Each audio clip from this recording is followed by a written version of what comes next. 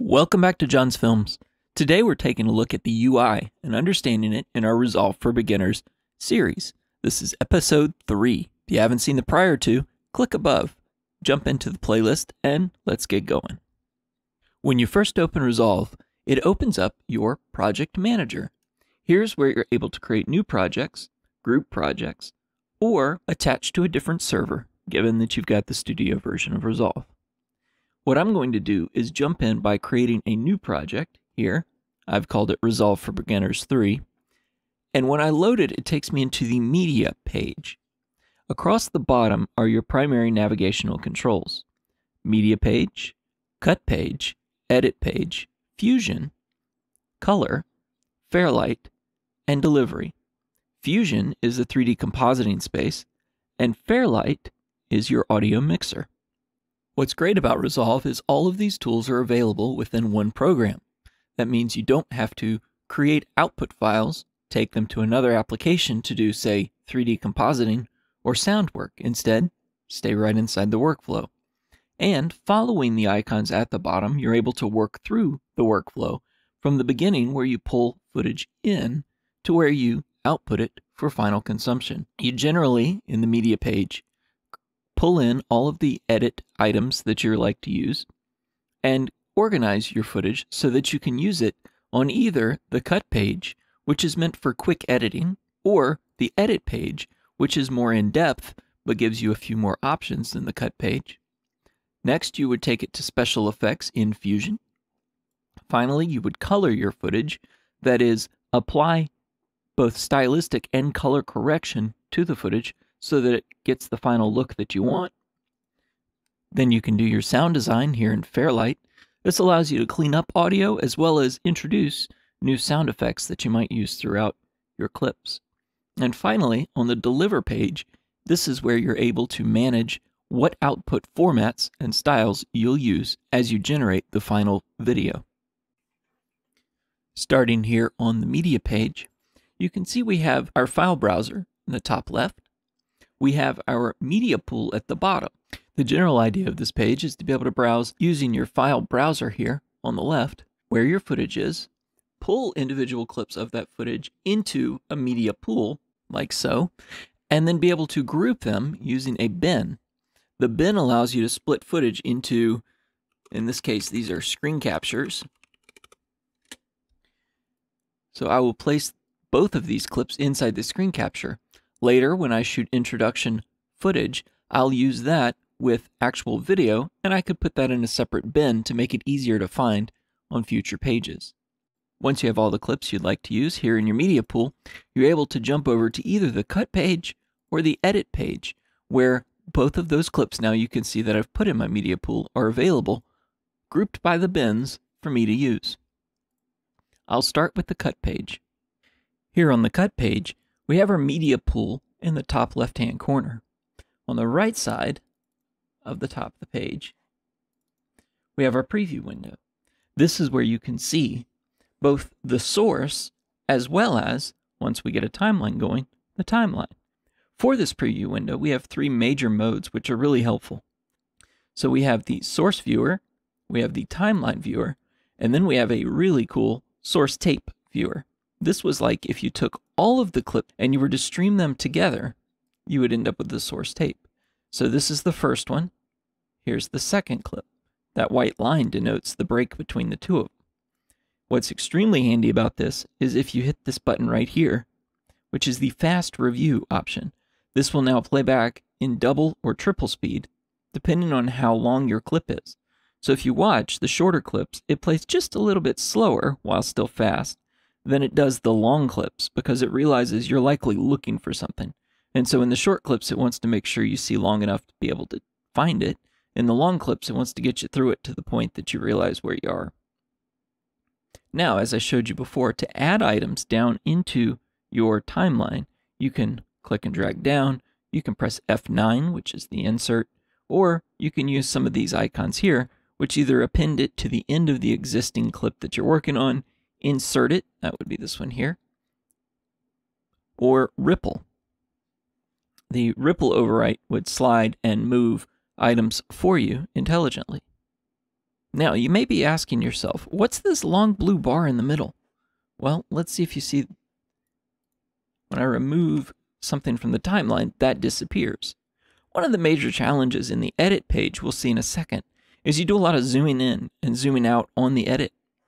However, if I were to drop this down here again, you can see now I have the ability to slide through the entire timeline, even though it's longer than I can see here in the physical window, just by using this edit bar. And if I had multiple items stacked, I've now got stacked items here in my mini view. Didn't at first, but I've grown to really, really like this view because it allows me the ability to move quickly among all of the timeline elements. A couple other things to be aware of. Here on the left, you have the ability to add new tracks to your timeline. As such, just added number 3. You have the ability to add a marker, which you can also do with the hotkey M, any point in the timeline. There we go. Or associated with a specific clip. The next page at the bottom in the workflow is the edit page. You'll notice it brought my timeline over from the cut page. Sometimes I use the cut page to construct the initial cuts and then pull it into edit mode where I'm a little bit more comfortable getting a lot of quick work done. Now, it's organized much like the cut page in that your media pool is in the top left with the same smart bins that you've had before. You have a source/timeline viewer if you use single mode, whereas this icon up here on the right-hand side gives you dual browsers. This on the left will always be your source, so anything you pull into it from the source pane here. While on the right, you've got a constant view of your timeline based on where your playback marker is. Each of these have their own play controls, and depending on which one is highlighted, you can see with the red naming there, and now it's red here because I've highlighted this left-hand source viewer versus the timeline viewer. If you hit the space bar, it will play back whichever one of those is currently highlighted. What's great about this, especially when you're constructing your footage, is in the source viewer, as I play it back, I have the option and opportunity to now press the I key, which is an in point. I have hit the L key a couple times to fast forward. Alternatively, I can hit the J key a few times to back up and then fast forward. I'm going 16x now. And that was a double space bar to stop it and then start playing again. And now I will press the O key, which gets an out point. I can now press F9 and boom, it inserts that individual clip I've made right there. Alternatively, I can drag down just the video or just the audio clip, as you see, from the source viewer. And that adds it to my timeline, and now, as I scroll through it, I can see it on the right because it's become a part of my project. Further, some more tools that you may already recognize. Here's again our snapping tool, which again is the N key. This is the linked selection, which means you'll notice both of these are highlighted when I click on either one of them. So if I click on the audio, the associated video matches, I can unlink those, so break that link, and now they're treated individually. This is helpful when you're trying to take the audio out or maybe perform a J or L cut so that you can introduce the audio from the next scene before you get to it visually.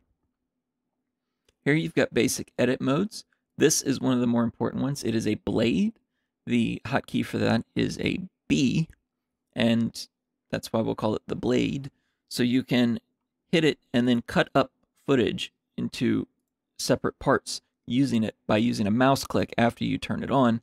To get out of that, you would either click on this arrow here for select mode or press A, and now you can move it around with the arrow. Out of this, the other things you need to know to navigate. This is the zoom in and zoom out wheel I was talking about when we were on the cut page. It can take a lot of work going back and forth trying to place different items on the timeline, pulling them out, and then Alt and the mouse wheel will scroll in and out, so you end up doing that quite a bit. But this is one of the problems or annoyances that the cut page solves with that middle blue bar you saw, which represented our entire timeline.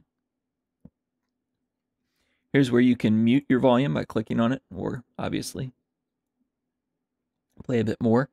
And on the right side, you've got a tri-panel. So you've got The mixer you can turn on down here in the bottom. This is just individual audio tracks, or the main, which is all audio tracks. Further, you've got your metadata, which is what you see down here at the bottom. And this is data about the clip when it was shot. So now I know the audio was recorded at 48,000 hertz. I know that the footage was shot at 2997 at 1080p. It's got H.264 encoding and AAC on the audio, 2-channel. I can alter what data I can see here in this drop box, and it can give me a lot of data or a little data, depending on what was stored at the time of filming. Finally, we have our inspector, which is what you see here. This allows you to change properties about the clip that you've got highlighted. Here you'll notice I'm on a sound clip, and the sound clip gives me different attributes than the video clip does. The video has things like zoom, you'll see in my timeline viewer up there, position, so I can shift it around, rotation, woohoo! The anchor point, which changes where it sees the center of the rotation. So for instance, if I do that, it's now rotating over a slightly different axis. And the pitch, or the yaw, so tilt, forward, back, top, bottom, side, side. Further, you have other options like stabilization, a built-in zoom, cropping, retime and scaling, and lens correction. Finally, the fun stuff here on the left, we have our media pool as we discussed earlier, but we also have an effects library. This is access to all the Resolve FX and OpenFX that have been included with Davinci Resolve, in this case, Studio. You're able to use these dissolve transitions, the iris transitions, etc. Here's some audio transitions, titles, pretty good group of titles here, which include many GPU accelerated options. To use these, you can just drag them onto your timeline, drop them on a clip, and you'll notice here it's got an FX here, and now I've got a zoom blur going on with my footage. The transitions you use by dropping near a cut, or the start of a clip. You can see I've got a cross dissolve I've dropped over the middle, and you can edit the attributes for that by clicking on it and then using your inspector, as you might expect. Finally, at the top, you've got an index of your cuts, and you've got access to your sound library if you've set that up. This allows you to add a library here on your computer where you've got sounds so that you can search them and then use them within your clips. So you can see here, I've now got a library I've tied up to it, and I've got a whoosh sound that I'm adding as a sound effect. From our edit page, I'm going to put my playhead over the top of a particular clip, and I'll click on Fusion. This will bring into my input media in that individual clip I had the playhead over. Here on the Fusion page, I have two viewers. I've got one on the right, which by default shows me the media out, though I can change that to whatever I want. And the one on the left, I'll click and drag my media in. So here you're going to always see what's coming in, and over here you'll see what's going to go back out. I can change these on any node by using number keys as well to highlight. And you'll notice the little dot indicating that it's on source viewer 1. So if I push 1 on the keyboard, it turns on or off the viewer nodes. Now, all the modifications that I'll make will come specifically across my node graph and operate on whatever gets fed to them. So here I'm going to take a simple effect of raise. I'll drop it down onto my graph. I will feed it the input, and I will pass it its output back to the media out. Now you can see the rays that are busting out of all the hotspots in the footage, and you can adjust the attributes of those rays in none other than the inspector window. I can move them around. I can blend them or cause them to decay faster or slower. Change the weight of them to make them more, or really take the exposure up, which then attaches more of them to the screen, and generally adapt them. So that's not too foreign, right? We've got the inspector page. The node graph here is really the big idea, because in our effects space, we've got a large amount of effects that we can use. And in some cases, as you've seen in some of my other videos, you can recreate studio-only effects in the free version of Resolve using these nodes. As you get more advanced, and in other videos, I'll demonstrate how to use the particle subsystems, the 3D subsystems, and many other lighting and camera techniques. Now we move over to the color page. Davinci Resolve historically was known for its color, and it was a coloring application. They've since built it into this huge suite of complete editing software. Because of this, the color page is spectacular. There are a lot of options, and you just have to be patient to learn which to use when. Again, you have a source viewer, comfortable with that. Again, you have an inspector type panel. This inspector panel, however, on this one is relative to a node. Now we've seen a node graph in Fusion. This one's a little different, but it still operates the same. You start with what's here as your input, and you generate something on the output, making modifications to it throughout the node graph. All the while, the clips that you have that you can work with, and these are your individual cuts from your edit page, are available to you here. In the clip bar, you can see this one and this one have stars because they've got Fusion applied to them. This one has the zoom blur applied, and so it's got an FX to it. Once you color a particular clip, you get a colored box around the number of the clip, so you know it's been previously colored. The node graph here in the color page, you'll notice two primary inputs and outputs for each box as they feed each other. I'll hit Alt-S to add a serial corrector. The first green, the blue inputs here are video masks. So if I create a mask here on this first node, you'll notice it's now represented here on the secondary node because I have copied the mask and carried it forward. So what are the types of things you can do here? Well, let's do something simple, something we do quite frequently. I'm going to build a vignette, and I'm going to try and make it pretty well. There we go. So I'm building a vignette, not necessarily useful in this footage, but you can see immediately here in the node, and now if I click this button up here, you can see which of the areas are affected by my mask. I'm going to invert that mask so that now I'm affecting the colored areas out here, and I'm going to pull down just a touch on my coloring, do a little bit more so you can actually see it. There we go. And now the input to this node is the output of this node. So the input to our secondary node, all it knows of this footage is that it has a pretty heavy vignette on top of it. You continue in this manner, passing footage from one node to the next until you get to the end, and this becomes your final output and color for this clip that's highlighted in the clip pool. There's a couple other areas we should talk about. One, you've got your effects library over here on the right.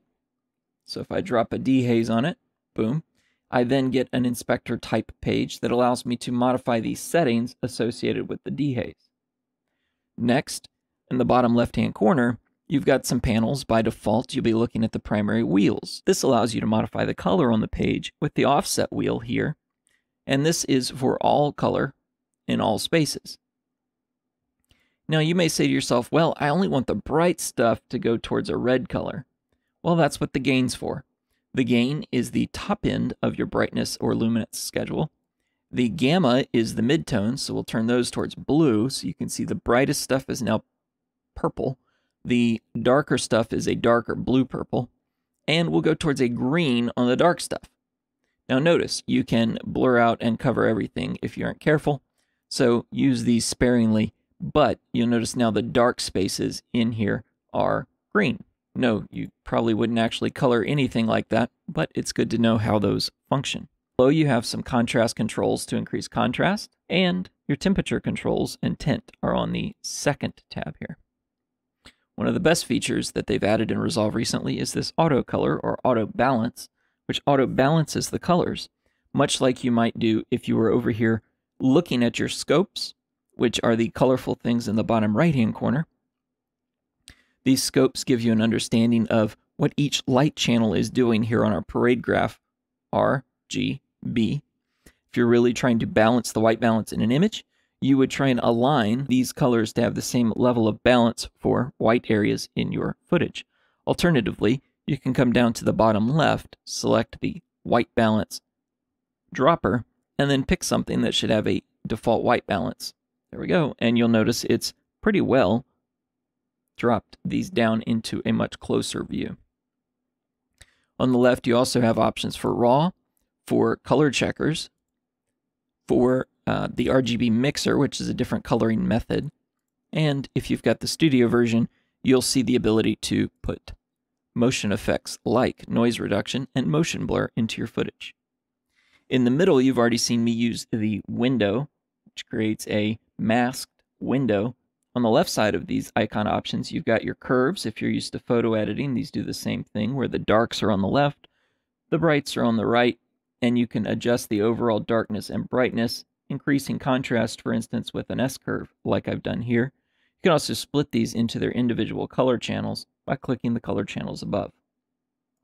The eyedropper allows you to get a qualification, that is to selectively select a specific area of your clip based on the hue, saturation, and luminance.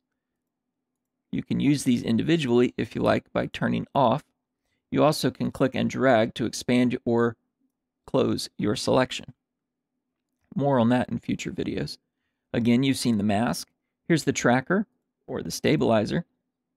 Here you can stabilize your footage or create tracks that track windows or special effects against your footage. Next, sharpening and blur. And finally, management of the node key that is highlighted up here in the node graph. This is especially helpful. I'm going to reset this. There we go. That was a right-click reset node grade. This is especially helpful when you're using your LUTs over here on the left. A LUT is a lookup table that remaps your colors that are in your footage to a specific theme that's generated in that lookup table. Let me see if I can find one that's a little more. Is there a correction? Here you go. I'll use false color to demonstrate. So I've dropped this LUT here on the footage, and I think, oh, man, that looks great, but it's a little strong. Sarcasm. You can hit the key output down here in our node manager, node key, and pull it down to where it has less of an effect on the footage. Finally, there are a few other types of scopes. You've got your vector scope for saturation and color, your histogram to show you light levels inside each of the color channels, and you've got your waveform, which shows you typical video monitoring output. I like to use the parade so I can get a balance across the colors and see if any particular color is clipping in either direction. Jumping to our Fairlight page. Here we have less of the visual and more of the audio, as you might expect. I've got my audio clips, and right now I have enabled the ability to see the video here in the timeline view options. The blue is the video, the green is the audio. I've got each of my audio tracks, and those tracks will carry with them audio, which I can play back by pressing the space bar and using the video viewer to listen on my headphones right now, specifically what the output is. I can monitor for overall volume levels. Here, I have individual channels and views here for each of the tracks so that I can tell specifically which track is hitting me too hot or too soft. There's a mixer available in the bottom corner so that I can adapt each of those individual tracks. And this is where audio mixing really comes in. I'm going to select a track, audio 1 here, and you'll notice that it highlights it here in the mixer. This is where I have the ability to add effects to my audio. This is important because I can use it for noise reduction, which I do when I'm doing audio voiceovers here because of the fans that are running on my computer near my microphone. I can also use it for management of the vocal channel and other effects. Next, I would typically use the EQ so that I could clip out top and bottom sounds outside of my voice range, and then I would take out any unpleasant areas in my voice by managing each of these individual points, listening for the terrible sounds of audio. Finally, we have our dynamics. This allows us to put a gate to make sure we pull any really soft sounds out, or if there's any loud sounds, I use a compressor to make sure they don't spike too hard and hurt headphones users. You have the ability to access your sound library here on this page as well. You may remember we searched for a whoosh in my sound library earlier. There we go. If you need a sound library, follow the video you see up above to teach you where to get one and how to install it here in Resolve. I can use this in conjunction with the viewer pane above to insert sound effects into my video. Just like on the edit page, I have the ability to see the metadata and an inspector for the individual audio clip that I'm using. As always, the spacebar stops and starts the playback. Finally, when we're happy with our timeline, we've got our audio mixed, we've got our coloring done, and any special effects added, I'm able to come to the Delivery tab. Here on the Delivery page, I'm able to specify what format of output I'd like to generate and to generate it out of a job queue. You've got your timeline at the bottom where you can select to either render based on in and out points that you can select with this gray bar, or the entire timeline. I can choose a specific output setting. Here I have a preset which you can configure by clicking and adding a new preset. So I'll use my 4K H.265 23976 frame rate output. I will choose an output selection area, and I'll drop below to make sure that my settings are how I want them. Here you have the ability to select a format of your output. You have the ability to use a specific codec, and if you have the studio version, you can use a hardware encoder or a native encoder, which is just the CPU, to render. Here you see my resolution that I'm outputting, the frame rate, and the quality. This is the bit rate that you will create your footage in. The higher you make this number, the bigger the file, but the more data it has to be able to recreate the video that you're creating. You can have variable bit rate or constant bit rate, and you can make many other changes down here below. Once you're done setting up your configuration, you click Add to Render Queue, and it will add it into the top right where you can now see I've got a job that I can run by clicking Start Render. If you're rendering for YouTube and you'd like to create a thumbnail, I'd suggest you come over to the color page, use the gallery, find a thumbnail out of your video that you want to use, right-click, grab still, and then export this as a saved image. JPEG. Before you start your render. Boom. Now, why would I say that? Because now I can do other work. I've now hit the start button to start my render, and I get a preview window of what's being rendered out as the timeline scrolls along and generates my output. I can right-click on my job on the top right, and I can get the file location that I decided to save it at open by right-clicking and going to Open File Location so that I can view the output. Here it's getting built, so I can't look at it yet, but you can see I use the scratch drive as an output area for most of my videos. Finally, you can use the Home button in the bottom corner or the Settings button to get to your project settings or to your project manager should you not want to use the menu options that are here for Projects Manager, Project Settings, or the key strokes. Once this gets done rendering, you'll have your output file, and you can click on File and Save Project to save this project to be able to come back to it in the future if you need to. Thank you for watching. This has been the third episode of Davinci Resolve for Beginners. This will continue to be a series, so make sure you subscribe if you'd like to catch the future series. And if this video was valuable to you, please click the like button so others can start to find this video as well. Thanks for watching. Have a great day.